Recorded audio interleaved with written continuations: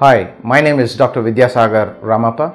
I'm one of the consultant gastroenterologists and hepatologists at Columbia Asia Referral Hospital, Yashwantpur, Bangalore.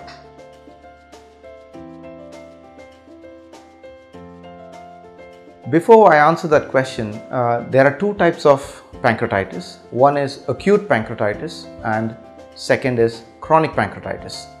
Based on which type of pancreatitis we are dealing with, the symptomatology varies.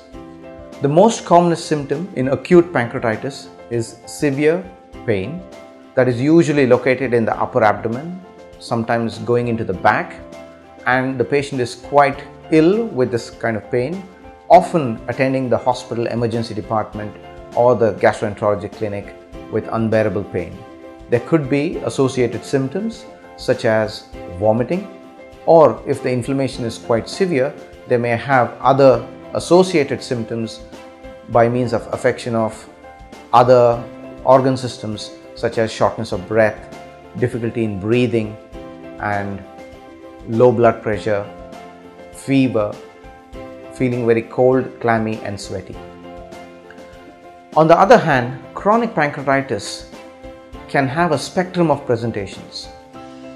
Majority of the people may be asymptomatic and they have no symptoms, but when you dig deep in, they may have a suboptimal quality of life when compared to healthy individuals. People who are symptomatic can have variety or varied degrees of pain, usually located in the upper abdomen or radiating into the back.